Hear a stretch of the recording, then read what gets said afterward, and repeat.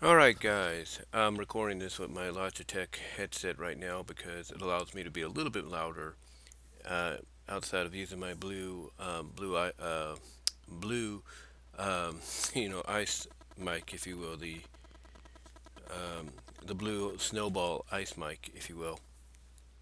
Um, and like I said, it allows me to be a little louder, mainly because my mom is home from spring break, and I'm trying to do this before she wakes up and everything, so I don't want to, you know, have to be quiet and everything, like I was before. Because I know some of you listen to that and you're like, well, he sounds okay, but not loud enough. So yeah, that's why I'm using the Logitech mic right now, if you will. But anyway, I want you to look at these pictures here, and these are all from just yesterday. These are all from yesterday. The big one, of course, on the left, I want you to notice is WWE President Nick Khan, basically in this position that Vince McMahon used to have when he ran the company all by himself. Well, when he ran the company as the be all end all. And this is Nick Khan, as far as I know, according to the picture, posing with a fan or posing with somebody that works at GCW and helps with the Bloodsport event. This is him posing there, and this is right here probably the biggest evidence um, to showcase that allows you to know that Vince McMahon is no longer around.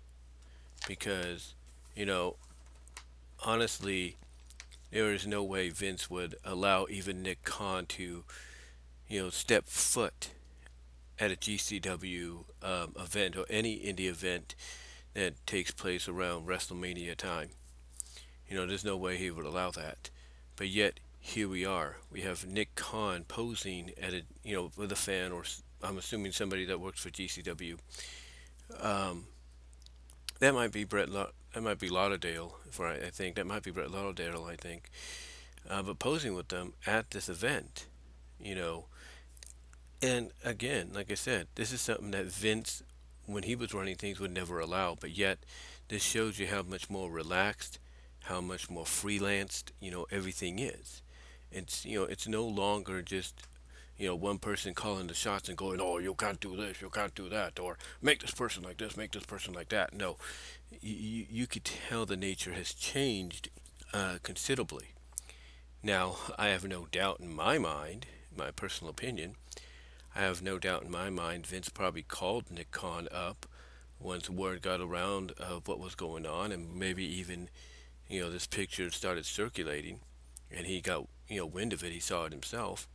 I'm sure there's no doubt Vince probably called Nick Khan up and tried to act all bossy to him and go like, what are you doing? What are you doing? What are you doing? You're not supposed to do that. No, no, no. You know, I would not be surprised if, Vince, again, just my opinion, may have done that.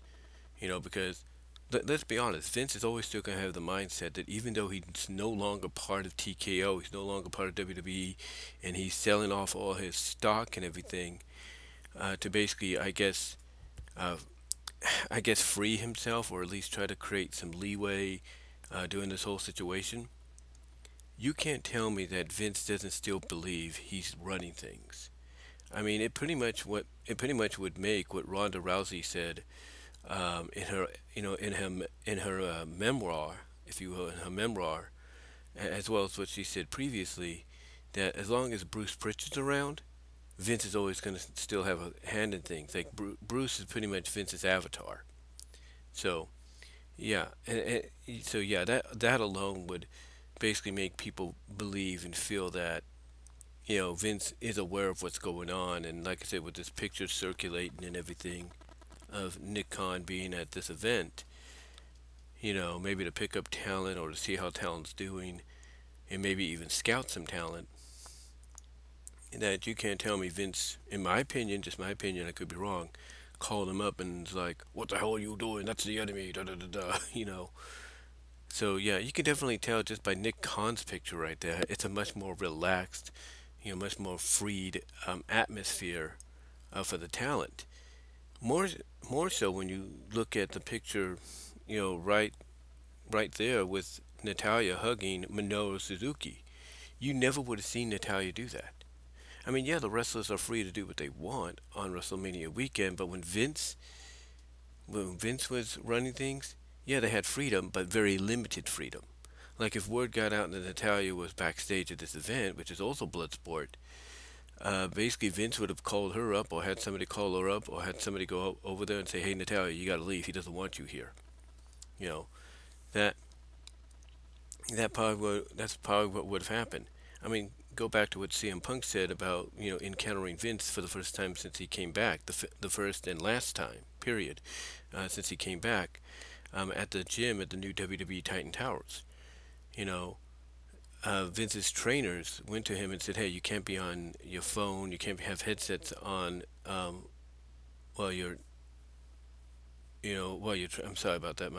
My computer stalled for a second. I don't know what happened there. Oh, it's loading right now. That's what it's doing. It's loading something. I don't know why it does that, but it likes to load. So I do apologize for the freeze up there.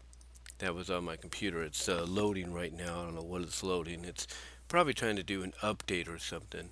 Even though the updates are not scheduled to Tuesday, it's either doing an update or it's trying to do a virus scan, like a virus scan protection update or something. So that's probably what happened. So I do apologize if there was any lag in this recording. But yeah, you go back to, like I said, what CM Punk said, and pretty much, uh, pretty much in his opinion, well, not pretty much in his opinion, but pretty much what he said when he encountered Vince for the first and last time, is because Vince's trainers came down, saw him on the phone with, of all people, Nick Khan, on the phone, headsets in, talking with, of all people, Nick Khan, and Vince's trainers come down and say, "Hey, Vince doesn't like anybody being on the phone or having headsets on, wireless or not, while they're working out." So that that kind of tells you right there that even though Vince wasn't like the majority owner anymore, but he was on the board, and Nick Khan was the president, probably working several stories up on that building in his office. That kind of tells you that Vince, you know, still had that mentality that, you know, he doesn't want certain things to be, done a certain way. He doesn't want certain things to be not in his control. You know what I'm saying? And when it comes to like with Natalia hugging Minoru Suzuki, Nick Khan, with I would assume Lauderdale or somebody that works at GCW, or even Shayna Baszler, as you see in the bottom picture, along with Zoe Stark, going to participate against Masha Slamovich in the Bloodsport match. It's like, these are things that Vince would not allow to happen. He wouldn't. He would not allow to happen. He would because again, he would, if he got wind of what Natalia's doing, or let's say superstars being in attendance at some of these events, there's no doubt Vince, would basically, get on the phone and tell somebody, "Hey, get them out of there. I don't want them there. That's the enemy. We don't want nothing to do with them. We're the only game in town," and so on. So you can definitely, like I said, you can definitely see, a changing of the guard. You can definitely see a changing of the atmosphere because, like I said, you go back to what CM Punk mentioned in his interview on Monday. Um, Vince still believed he was running things. He still, I mean, yeah, he was part of the TKO board. He was above Nick Khan, and he had a little bit more say than Nick Khan. But the point is, you know, the point is, nowadays, I guarantee you, if somebody like CM Punk went to Titan Tower gyms and worked out and was talking on the phone and having his headsets on, listening to music, you know, no one would say anything. I, no one would say anything whatsoever. They'd be like, "Hey, go ahead and continue doing your thing," because Vince not wanting this, not wanting that. Um, that was a Vince thing. He always wanted to have control. He always believed he had control, even if he wasn't the majority owner anymore. And to me, like I said, I would not be surprised if he got on the phone with Nick Khan and asked him, "What the hell are you doing? You're not supposed to do that. That's the enemy." And Nick Khan has to remind him, Vince, you're not running things anymore. You're not even supposed to. You're not even part of the companies anymore. What are you talking about? You know. So so I'm sure Nick Khan may have gotten that call, and I know that sounded a little convoluted as I was trying to explain it. I'm doing this early, like I said, before my mom gets up, so I do apologize. Um, but anyway, like I said, uh, Nick, it's that, like I said, that's just my opinion. Like I said, that's just my opinion. But I'm making that comparison to what CM Punk said because, again, you see Natalia, Natty, hugging Minoru Suzuki. Vince would never allow that to happen. He got wind of Natalia even stepping foot. If Vince was still running things the way he was, he got wind of Natalia doing that and saw a picture, he'd be like, I need to talk to you right now. Or he'd be calling up somebody, as I mentioned, and say, get her out of there. You know, and the same with her in this next picture with I'm assuming the new president of Stardom. This is at the 2300 Arena in South Philly at a Stardom event, Stardom American Dream 2024. Vince would never allow that to happen. He would never allow that to happen, especially knowing that Stardom, part of New Japan, has a partnership with AEW. He never would have allowed that to happen. But yet you could see how the atmosphere is more relaxed, more freelance, more like, hey, do your thing, do your thing, have fun, enjoy yourselves. And that's what people like Natalia were doing. That's what some of the superstars like Braun Strowman, CM Punk, and many others that were supporting Shayna and Zoe and Charlie Dempsey. Yes, Charlie Dempsey, William Regal's son, was also at this event competing, being Bloodsport. That's what they were doing. They were supporting the fellow superstars. And again, if again the comparison being is if Vince was still running things, Vince would never allow that. Word would get out, hey, did you hear so and so is in this event, attending this event, or so and so is backstage at this event? Vince would have said, get him out of there. The way he'd been portrayed lately, in recent years, as you say, he would be like, get him out of there. I don't want them there. That we don't associate with these people. We're only about us. We're the only people around. But you don't see that. You don't. I mean, Nick Khan posing in this picture at Bloodsport. Vince would never allow that to happen. Even if Nick Khan said, hey, I'm going to go, walk around, just enjoy myself, get a Philly cheesesteak, whatever. And, let's say during that time he wants to take in the show. If this picture gets taken and it floats about, or somebody sees him that might be connected to Vince, sees him walking in to this event to attend it, Vince would be on him. He'd be probably watching the event, enjoying it. Phone goes off, buzzing, picks it up. Vince's number. Vince would say, "Nick Khan, get your ass out of there. You're not supposed to be there, or you're fired." That's how things were under Vince, obviously. But now you can see that the new regime doesn't care about that. They care more about the happiness of the fans, the happiness of the wrestlers, letting them do what they want to do. I mean, this is why Shayna was able to take part in this. This is why, you know, Charlie Dempsey was able to take part in this. You know, all because of the fact that Vince is no longer in charge, and they know that, and see that because of that, everything's better, everything's more relaxed. They're taking advantage of it, and I don't blame them. I don't. I mean, I put this picture of Natalia with, I'm assuming, the new president of Stardom next to the Stardom American Dream picture, because again, she would have never been allowed to do that under the Vince regime. You know that. Because Bruce Pritchard would probably see her sneaking off and everything, have somebody follow her, and see she's going to the Stardom event. They would contact him, he'd contact Vince, he'd contact her, and she'd have to leave before she can even attend it. You know? And the same with the Bloodsport thing. Like, Natalia and the stars that were there to support, Shayna and Zoe and just see and enjoy the, other matches and interact with talent they couldn't interact with on a daily basis or weekly basis. Vince would have somebody follow them, or Vince via Bruce Pritchard or Kevin Dunn or John Laurinaitis would have somebody follow them and see what they're doing, and then contact Vince, and Vince would contact all these talents or contact certain people to get those talents out of there, because you're not supposed to be there. You're WWE, and WWE is the only thing that matters.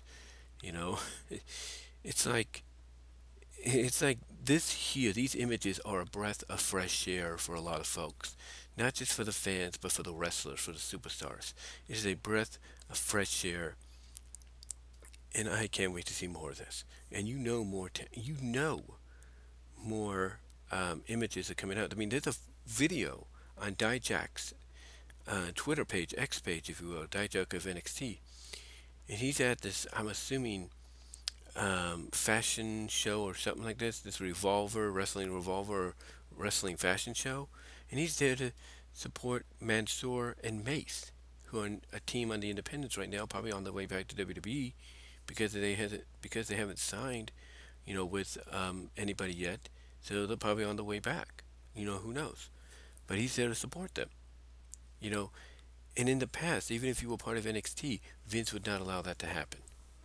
Like Triple H might give the okay and be like, yeah, go have fun, enjoy yourself, support your fellow wrestlers. Vince hears about this, he calls up and says, get Dijak out of there. That probably would have happened. And again, you could see the relaxed atmosphere. You could see things have definitely changed. And they've changed for the better. You know, and the proof right here is in the imagery. I mean, if Vince was still running things, even if part of TKO, if he was still running things, none of these images you see on this in this audio video, if you will, audio, depending on how you listen to it, would be even possible. None of this. So I'm glad we're seeing this kind of stuff pop up now. I'm glad guys like Nick Khan that you see on the left is allowing this kind of stuff to happen.